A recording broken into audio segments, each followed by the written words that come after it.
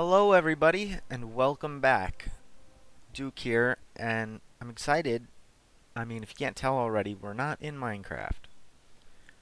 We're back with the first episode of a new game, the second game on the channel, Victoria 2, Heart of Darkness. I'm really actually hyped, so hyped. It's like unbelievable. It's been so long I've wanted to do this. But our first episode, because a lot of people probably don't know what Victoria 2 is, it's going to be a tutorial. I'm not sure how long this is going to take. Oh god. I forgot how long this was. I went through the whole thing. I remember I just went through the first, like, these 9 and then, like, these 2, and then I said, nah. Oh boy. I'm not doing this. But I'll go through the first tutorial, the basics, and just to give everyone an idea of what Victoria 2 is. Hello everybody, we're back. After that intro that you just saw where I went to the tutorial page, I recorded about 20 minutes of those tutorials, was on like number 3, and I realized not only was it going to be far too long, but it was far too boring for you as well, I'm sure. Because I was getting super bored just reading all the stuff there. I mean, so I figured it would be super boring for you all to watch. So I've decided that you can all learn how to play Victoria 2 by watching me play it. I hope that's okay, and I hope that you learn as we go along. But because I do want to help you out, I figure maybe an interactive tutorial of sorts with our own game, rather than a tutorial by itself, from my own words, not just the tutorial script. So here we are in the screen for a normal game that we're going to start. We're going to start as Belgium, the same place, but for us it's number 11 in the world. Secondary power, HM's government, which means Her Majesty or His Majesty's government, monarchy pretty much. And it shows us we have our population of 1.04 million people, or adult males. At the start of the game, 1836, we have 0 wars, allies, puppets, because the game hasn't started yet, though as soon as the game starts, people start sending each other ally offers and everything back and forth, and you'll see that. And so, let's get started.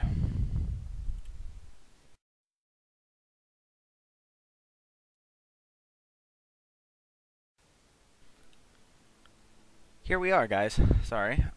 My nose is kind of iffy, but like the tutorial was going to state, I'm not going to play for a few minutes. I don't know if you can actually see this, but the recording thing is like in the way, so I'm going to try and move it here a little bit. Where to move it? That is the question. I guess right there is okay. There we go. I guess that's alright. For now. So, right here, I assume you can see where my mouse is.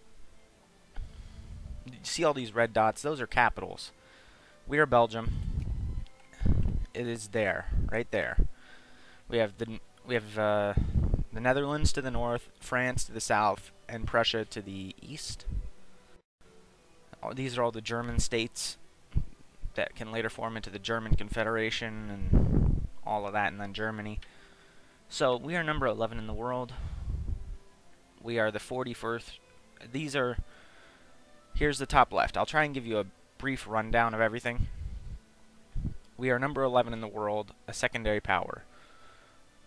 There are usually like 100-ish nations in the world at any given time, so this is pretty good, 11. But number 1 to 8 in the world are great powers. Number 9 to 16 are secondary powers, and those matter for colonization purposes. For one, you see Africa. All that white is uncolonized land. And you can't colonize that until the 1870s, due to the expansion that we're on now, Heart of Darkness, which helped a lot with that. But only great powers and secondary powers can colonize, along with other things, of course. In the break, I also got myself a drink because I realized I would need it talking a lot. So here we are. We're number 11 in the world. The star means prestige. It means... I don't know how to describe what it means. It means, like... in real world terms, it means, like... how the world views you.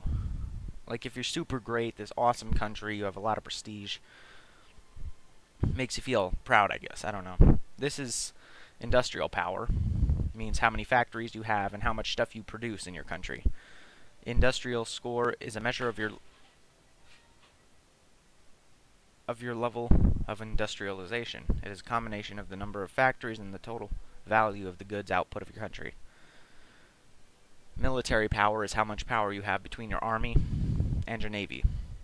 And that's how much colonial power we have to colonize places. So you see, and then the right numbers there are our place in the world. We have the 10th best prestige in the world, the 5th best industrial power, 41st best military. We have newspapers that we can read once they come in. We scroll around using the mouse and scroll in and out using the mouse. We can advance time by pressing spacebar or clicking the stop button. I'm not going to do that yet. And then we can use these to say how fast it goes. To the right here is a map of the world. We can click to go around.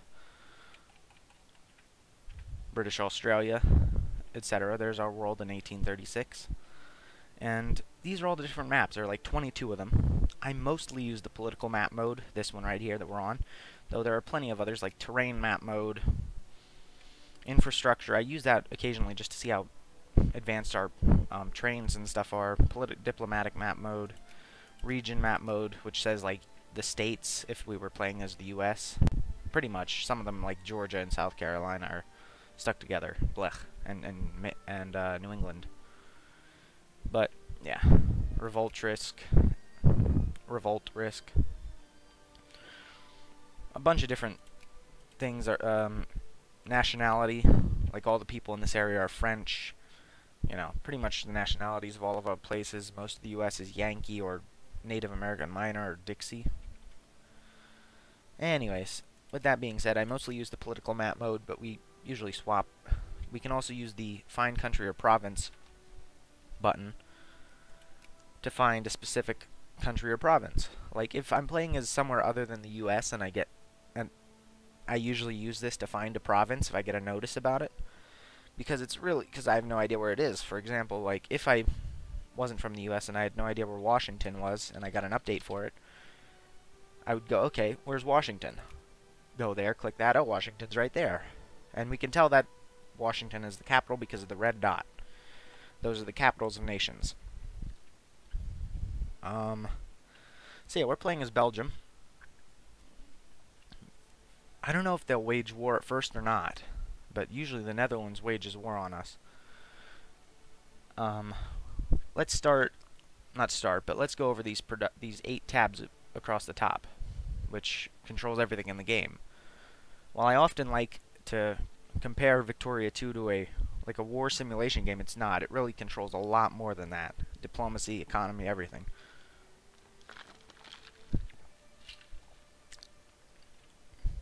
So the first tab, production, pretty much says everything that we produce in our country. How many factories we have, small arms factories, how many people work in those factories, how much foreign investment we give, only great powers can give that, how much of everything we produce in our country, and what our projects are, which are pretty much things capitalists start, and I can, depending on what government type we have, we can sometimes support projects as well. Usually either building railroads or building factories or expanding factories. And then, even if we don't go into the whole interface of a certain tab, we can see some of the important things just scrolling over them. For example, for the production tab, we can see bankrupt factories or how many people are unemployed. Right now there are 93 unemployed craftsmen in Vlaanderen. Please keep in mind, since this is a game of the world, I am probably going to, if we're not in the US, or even if we are, I'm probably going to butcher names galore in all of my Victoria 2 videos, but I do greatly apologize. But that's just, I pronounce things as I see them, what I assume they might be pronounced like. Also considering I don't know a Dutch or a Belgian accent, you know, so I don't know how things are pronounced. Next, budget. You control the budget of your nation with this one. You can increase your taxes or decrease taxes depending on the government type. There are sometimes caps on this as well as tariffs. You could have all your taxes up all the way up to make yourself more money. If you do, though, and you keep it there for a long period of time, your people, it might have an effect later on. Like, your people might get angry at you and start rebelling. And that shows how many people get their needs and the classes of the people. Officers, clerks, clergymen, bureaucrats, and artisans are all middle class. Slavery is already illegal in Belgium, I suppose. But yeah, we can in the budget area, we control taxes, we control costs, how much we spend on our military, our navy, pretty much the same thing. Construction for everything, education fund, administration, social spending, none right now, military spending, and see, that's capped, as well as tariffs, which we receive nothing for at this time for some reason. That's one of the most important ones that you have to keep up with. There's technology. You see there are 30 technologies in each tab. So 150 in total. The green ones are ones we already researched or that are automatically done. I will click strategic mobility just for the heck of it. It's always good to keep something researching. Right now we receive 9.59 research points a day based on all that stuff. 2% clergyman is optimal in your country to get more research points, and clerks as well. We have a 50% literacy rate in the country. And that's pretty much all this is. Some countries have a different set of research values, like you'll have plus 5% for culture and commerce, but -5 for navy, army, and industry. You know, it's just traditional academia means everything is equal. Like, none is better to research than another in a country. Next is politics, another important one. In here we cover, depending on what government type we have, Belgium has an HM's government, which is pretty much a monarchy, which an HM is His Majesty or Her Majesty, because, you know, it doesn't say if you're king or queen, whatever. Like we are now, we can appoint our own party. Personally, I like the pro-military places with state interventionalism. That kind of sucks, though, anti-military. I hate laissez-faire. In this game, I like conservative parties, not the liberal party in the game. I'll switch to this one just because of the jingoism, which is pretty much like pro-military. See, so while we're in a controlling government, like a monarchy or an empire or anything of the sort, really, a presidential dictatorship, we can control the government. But if we're a republic, we have to wait for elections. Some countries even have elections where you can still choose the thing, and that just says what people prefer.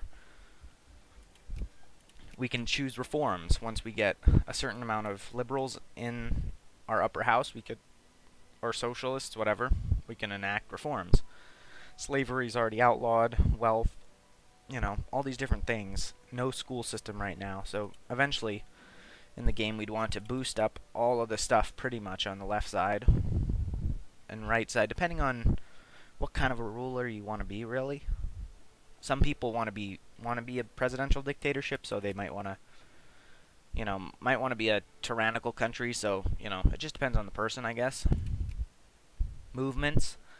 That will show up once you have, like, rebels. People, like, if I were to somehow beat the Dutch and annex all of them, in a couple years I might have a Dutch rebel group pop up here. It'll say how strong they are and all of that. Decisions I can make. I can't make any of them right now, but they each perform different things in the game. Not in the sphere of influence. No more will the foreign dogs grow fat off the sweat of our people. The time has come to seize all assets owned by outsiders to be cared for by the state. Perform nationalization. That's what that'll do, if we choose it. If we were in a sphere of influence.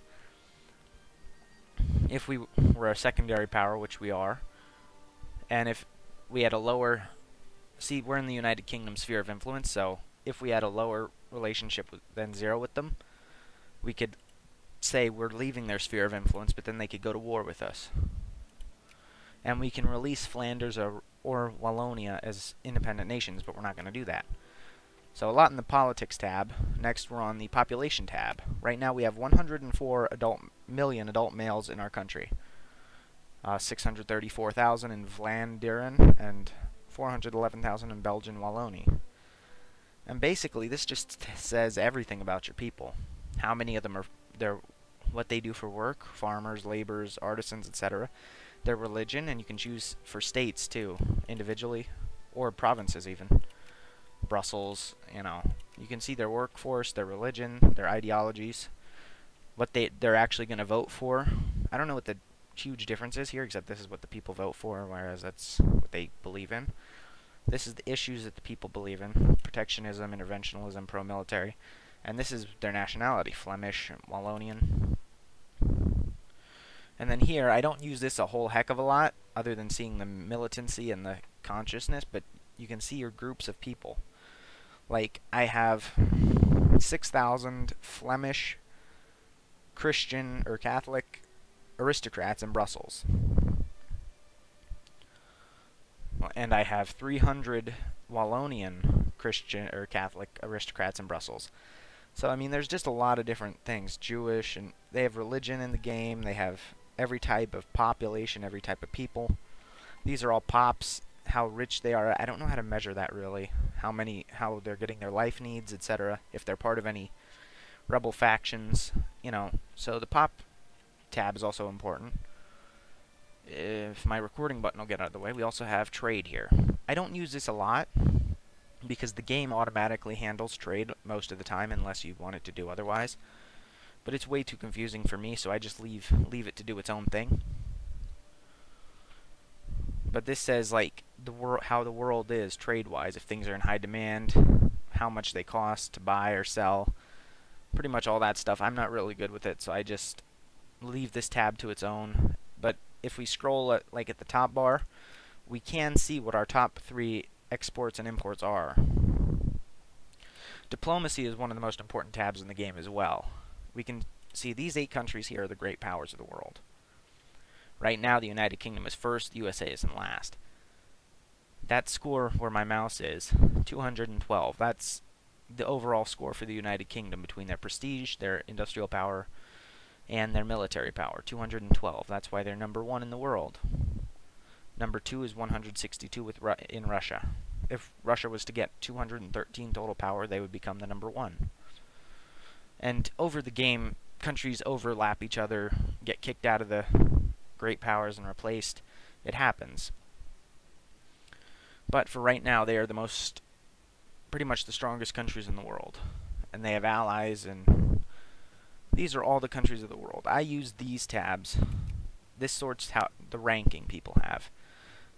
For prestige, the UK is number 1, France is 2, etc. Industrial power, military rank, or overall rank. And then I can also sort my relation with any of these countries by clicking sort by relation. I have -15 relation with those countries, and then not great relations with anybody except the UK and France, really. These are the great powers, and it says how much influence they have on a country. I can't show you what influence does because I'm not a world power, but pretty much it gets people to join your sphere of influence, which means you can trade more with them, and you're it gives you a better chance to become allies with them and stuff like that. Now, if you're not a great power and they're trying to sphere you, there's nothing you can really do to get rid of them other than lower your relations or enact that event saying you want to leave their sphere of influence. You can show any wars going on by clicking that tab. And right now we have the Ottoman restoration of Tripoli. The Tripolis always lose. And the Texan War of Independence. Usually they bring the United States in and they win, as is true in history. Even though, yeah, I guess that's when that happened. It was 1836 when the Texans went to war, the Mexican-American War. But, yeah, also at the beginning it's pretty cool. Texas is its own country. I'm not from Texas, but I think it's still pretty cool. Even though, as I said, usually they win the War of Independence, and then there's an event that lets Texas join the United States, and they usually do that. So Texas usually doesn't live for very long because they join the U.S., but it's still cool. You can see who's winning the war. That's the total military power for each side. And then if there's more than one person, it'll list more than people. It lists their war reasons. They want to annex Tripoli, and they want to annex Texas, and if Texas or Tripoli had war goals, they would show there. This is the screen you go to when you're in a war as well, because you can just click Tripoli, like let's imagine that was us. We'd click add war goal against them if we could, or declare war, justify war, call ally, form alliance. This is where we can do a lot of stuff. We can form alliances here. We can increase our relationship with Tripoli, for example. We could do increase relations, but we don't want to right now. War subsidies to pay help pay for their war, which is useless because we know they're going to lose.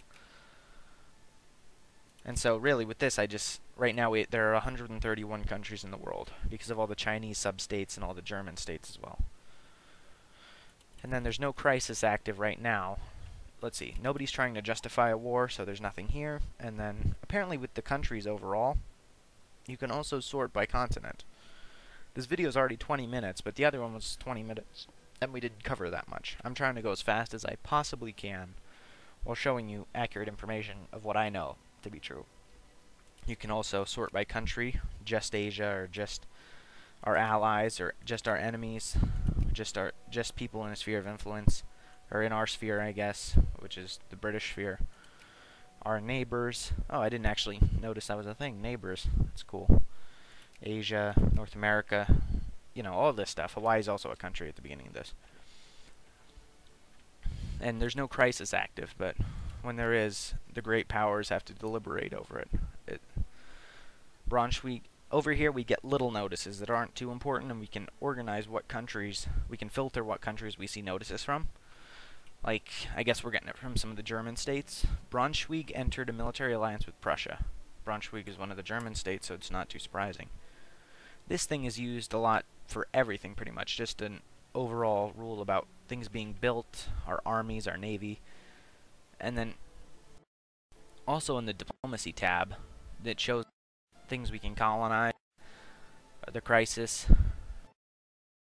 used to countries we can sphere if we're a great power, and diplomacy points. Those are important. Once you hit 9 diplomacy points, it doesn't build anymore, so we want to spend them before they hit 9. Or what's used for all the diplomatic stuff, such as increased relations. See, it will cost 2 of our 3 diplomatic points. We use those for all this stuff, so they're important. Usually great powers and secondary powers much faster than tiny places like Hawaii. You know, they gain like 0.2 per year or something like that.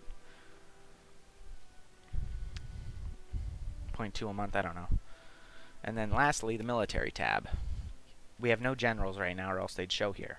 We have auto-create leaders and auto-assign leaders for general and admiral. We have 1 navy with 3 ships and 4 units. I don't know what they're called. 4 brigades with 3 units in each. For example, the 1st Infantry Division. I know that's not exactly what it says, but that's just what I'm going to say it is. Now for division, it has no leader, because we have no leader right now available. They're stationed in Brussels, or that's where they're located at. There are 12,000 total men. The green bar says their organization. It usually rebuilds after a battle, how organized the whole force is. The orange is strength, how many people there are and how, like, if they're ready for a fight. And that also slowly rebuilds after battles. That says what they are. They're soldiers from Namur. That's one of the things I dislike about the game. There has to be at least 3,000 in a certain province that are soldiers for them to join or be viable for a... We have 14 total brigades, or 13 out of a possible 14. We can mobilize 4 brigades, which are just citizens that we can mobilize in the event of war. 3 out of 10 ships, 3 out of 10 possible ships, and officers, whatever. I don't actually know what that one does. So these bars say how many total units we have. We have 3 infantry units, one artillery unit, and 0 cavalry units. This green bar here says how many supplies they're getting that they need. All the supplies they need: ammunition, small arms, artillery, canned food. And we pay $12 a day to pay for the supplies for that one unit. We can split the units up by clicking that and then moving over whatever units we want and then clicking close, and it'll have 2 units. We're not going to do that. Or we could click disband unit and get rid of all those units. We're not going to do that. Now what we're going to do, we're going to click play on slow. It can go up to 5. Let's see, 5 is super fast with the days. You see, those are all, a lot of these I just skip over. I'm like, who cares? So right click and get rid of them all. If we're not allied, who are we allied with? I want to break our alliance with the United Kingdom. I can't, we're not even allied with them. Are we? We're not allied with anyone, so once the Dutch ally with the Germans or something, they'll probably attack us. Can I wage war on them? I just want to show some... I'll fast forward here until the Dutch attack us. We're going to reduce the... See, with this party, apparently, the taxes are minimized there. The Netherlands waged war on us, so it paused. When you hear that noise, it means some... And you see, now their flag is up here because we're at war with them. Let's not ask the United Kingdom for help. We actually have no allies, so... Actually, our money is severely lacking because we're spending so much on military performance. We're spending 139 total, so we're getting -30 a day out of our 4,000. What we want to do is reduce this. I don't know if we're actually going to be able to win this war or not. I usually turn naval most of the way down because I don't use navy nearly as much as required. See, now we're doing a lot better. -48 instead of like 100 and something. But what we're going to do for war, we can take control of our units, and we want to beat the Germans. They apparently have no help. I don't want to leave Brussels undefended, but I'm going to. And for this example, the British aren't our enemies, so we can go through this water. We are going to load up this ship, these units, by clicking the load this unit onto a transport fleet, because these 3 ships are transports. So we load them there. We send them out to Dogger Bank, or whatever this is. Yeah. These guys... Oh, the United Kingdom joined us, and Prussia joined them. Now this is going to be a real war. Oh man, they're going to crush us. Ooh, the Prussians are going to crush us. Oh boy. Maybe a triple. But that's okay. That is okay. Now we're here. Oh, let me show you that real quick. That button. Now we have to unload our troops. You see, we can't land on the enemy land in their ports. So what we have to do is go in water that touches their ports. You see those lines? That's the border. And we have to click can carry weight. It says can carry 0 weight, but that's because there's 3 in parentheses, meaning we're already holding 3 units, which is the max, 1 per ship. If we had 2 more ships and just the 3 units, it would say can carry 2 parentheses 3 weight. So we just click that button and then right click where we want to land. Or we'll land on Rotterdam, I think. And so we're going to watch. The Prussians are probably going to crush us, but why are we going so fast? The Prussians are probably going to crush us. Let's sit here. If they, yeah, they reached us. So I paused. You can use this bar below your unit to determine. You can just like click this unit as well to determine the battle. Oh, I guess that bar unit said how it's going, but you can click the battle itself to show how things are going. That's the level of organization and the level of men on each side. We're severely outnumbered, so also in the battle you can see Prussia has 26, we have 8. It's because they're winning. Ours is just infantry, and they have a surplus of everything, so they're probably going to beat us pretty easily. And the thing is, I don't know how often it is, but there's like a random dice roll from 1 to 9, along with the extra factors that determine battles. We'll see. I think we're going to lose here, but that's where we were scheduled to go. They're walking over to Rotterdam as we speak. Can we win this? Probably not. I'll speed it up a little bit. I can't retreat either. I would retreat if I could, but I don't know how retreating exactly works, because our men are getting obliterated. But that's okay. We lost. All of them died. We got 9,000 casualties. We killed 1,600 of them. But that's okay, because this is just a tutorial. The Brits are fighting the Dutch in this harbor, which is good for us. We're actually beating over here. We're getting beat there. We'll send our units to help them there, I guess. Even though they don't really need it. We can't help them too much. Can we run from here? No, we can't. 20 versus 4. See how they're different. And that's the unit formation. I have nothing to do with that. Now that we're here, let's see if we can raid Amsterdam and take it for ourselves. Probably not, because they're going to surround us. But we're certainly going to try. We lost that other battle. We lost all of our men somewhere else. Oh, they finished them off. That's okay. We're going to go up here. And, well, we're blockading them here, and the Brits are blockading them there, so that also helps war score. We're at 30 minutes already, but I'm just going to finish this war, and that'll be the end of my so-called homemade tutorial.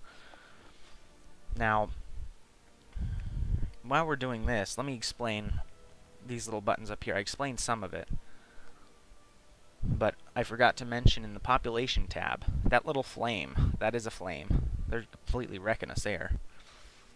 We're trying to take Amsterdam. The British troops are coming in, but they're not fast. Oh, that's a perfect example. Let me show you the diplomacy tab. Show wars. Dutch restoration of order to the Belgian provinces. They're trying to annex us. And Prussia is helping them. But the United Kingdom is on our side. They have more men overall, but they're currently losing for some reason, because of our blockades over the Netherlands. But their occupation of our land is +2 war score. You see, the +2 and the -5 are war score, war percent. That's why they have -2 right now. Other wars are going on, that's fine. And our technology is still slow. It'll say when it's ready to go, but as in some governments we can open factories and subsidize them. That's usually what I like to do. Just open all, subsidize all. And well, we're about to take Amsterdam, which should give us some very good war score. After that I will go. Actually, I'll just leave my men there. If they die, they die. Actually, let's try and take more land. But up here on the top at the population tab, there's there's 0 out of 2. The British are getting destroyed, by the way. All those men are going to go right. They're coming for me now. Let them come. Yeah, they're coming. We're dead. But I'll pause. The 0 out of 2 is our national focus, which I guess we get 1 per million or 1 per so many 100,000 people living in our country. And what we do with that is we can encourage railroads. We can encourage things such as railroads, immigration, what kind of factories capitalists, what kind of factories they pay for, what kind of party loyalty the people in that state have. This is per like state in the game. Even though they call that province, they don't call them states, they call them provinces. And then that's the country as a whole.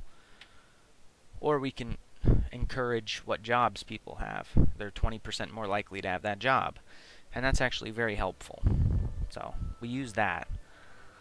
Like, we can encourage clergymen here, because there are only 1% of clergymen.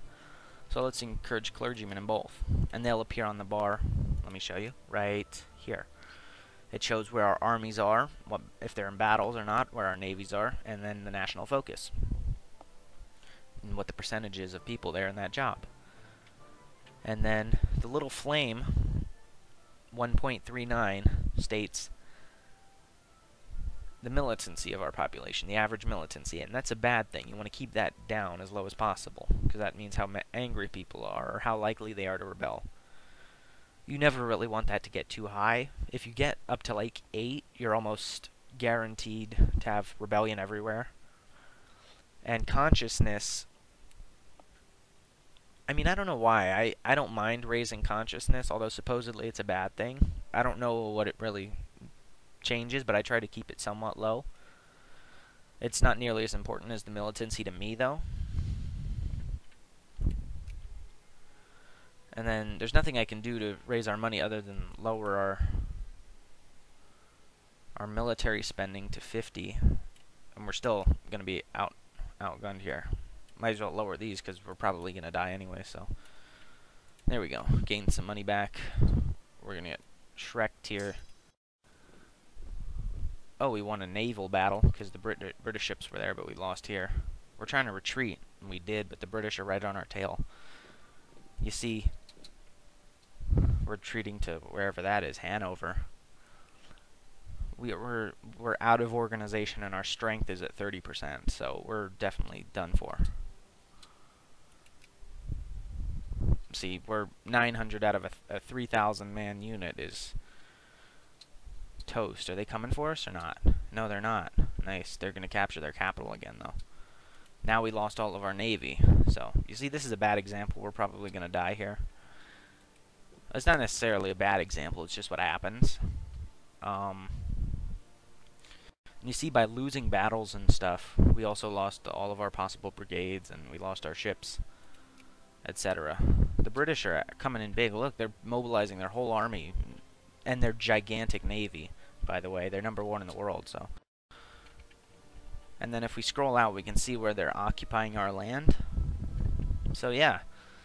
And, of course, their stuff. Tripoli is being occupied. Whoa, whoa, whoa. Oh, France has intervened to join our side of the war. Oh my gosh, that's actually really cool. You see, let me show you how that works.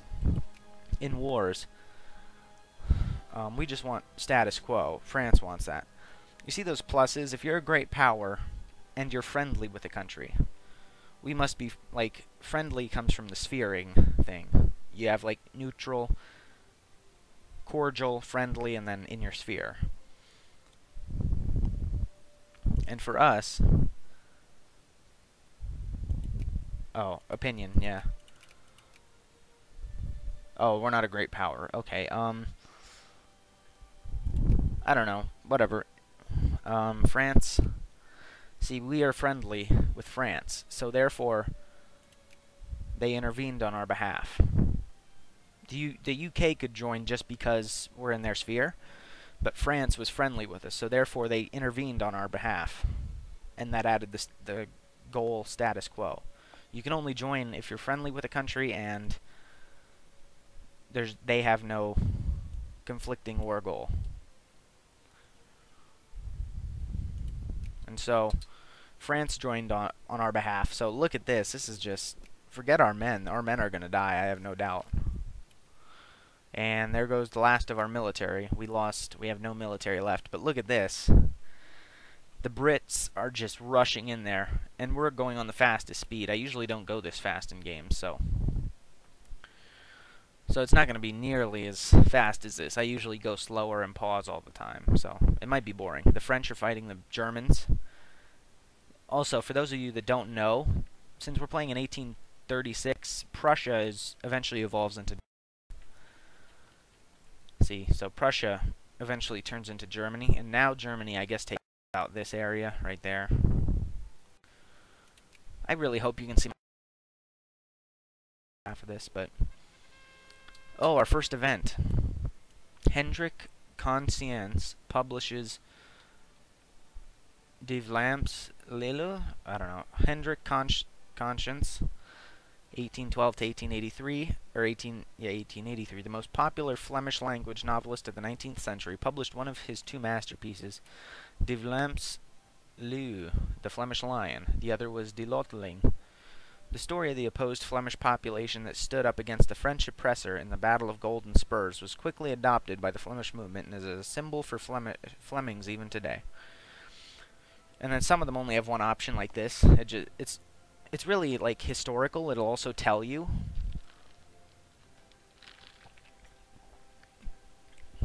It like gives you a historical lesson kind of thing.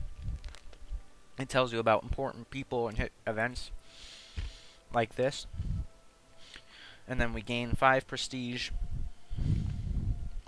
All Belgian people that are Flemish will lose 2 consciousness. That's what the red stands for. Oh no, they gain 2 consciousness, and the red is saying that that's a bad thing. But I don't really think it is. And since we're in 1837, on January 1st every year, you get your upper house rearranged. We lost 7% liberals, and you know that happened. So I'm just gonna watch until the end of this war, playing on 5 speed, just to show you. Let things happen, I suppose. This is what war is like too. You rush in, you try and occupy places, and war is a little bit more complicated, but you'll understand that when we go to war. I'll explain that a little more. This is just kind of my basics. It's 30 minutes long or so far, but that's not nearly as bad as like the hour and a half that I was going to have to do under the main tutorials. And hopefully this hasn't been as boring. Hopefully you've understood this. I mean, this is coming from someone who's played it, who understands everything that I've said pretty much. So if you don't understand something that I've went over, you know, if I skimmed over something too fast and it doesn't make any sense to you, let me know, and I'll try and explain it better in the comments. An age of liberalism. While Napoleon and his armies have been defeated, the fundamental ideas of the French Revolution have not been. In Germany, the old crowns of the Holy Roman Empire have been wrought to naught, and the feudal contracts of old replaced by Napoleonic civil codes. Everywhere in Europe, in coffee houses and universities, the ideas of liberalism, political reform, freedom of speech, and the rights of peoples rather than of monarchs are proving again the old proverb that there is no stopping an idea whose time has come. Minorities long yoked under crowns and scepters are waking up to the realization that fate is theirs to make, and across faraway oceans the riches of Africa and Asia beckon. As dust settles on Waterloo, Europe stands again at the beginning of a new era, an age of liberalism. We can expect increased liberal activity in the coming years. And then that just says the game usually ends on December 31st, 1935, but in the files I can manually increase it so it'll go to 1999. But it usually stops at 1935 because that's kind of like the end of the Victorian era, quote unquote. But 1999 just gives it more game time. It doesn't really change anything, and it doesn't have events after 1935, like not historical things like the Vietnam War or things like that, but there are mods that you can download that have stuff like that, and I very well could in the future. And then so yeah, it tells us the results. And we just won. Do you hear that noise? All the British troops are gray because they ended the war. And Prussia accepted the peace offer from France. Status quo, which pretty much means we won. They left us alone. And so I think, oh, and 2 newspapers, see? So they have newspapers you can also read. Prices rise. Argentinian research complete. The USA, oh, they won the Texan War of Independence. Unitarianism in America. That's the novel we just read about. Argentina goes to war. War between Netherlands and Belgium. And lastly, Detmold, one of the German states, relations. And so it just gives you little tidbits of information like every month or every couple months about things going on in the world. So it's nice to skim over. That's for sure. Sometimes you can find some funny stuff in the newspapers that aren't really relevant. You see, there's Russia in North America. I think that's cool. Texas won the revolution or they're against Mexico, and they joined the United States. This is what the world looks like pretty much at the time of 1836. But yeah, so that's going to be it for me, guys. That was my little tutorial as Belgium. Here we are. We're going to start a game soon as the United States of America. Just because it's one of the staples. It's a great power from the beginning, so it's got things kind of easy. And of course I live there too, so that's nice.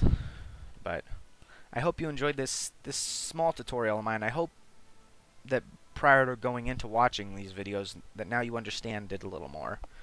That you understand a little bit of the inner workings of the game and things like that. See, now they have their everyday needs, so I don't mind taxing them out. We might want to lower our taxes here, re-raise our taxes here because, you know, we have some money to spare.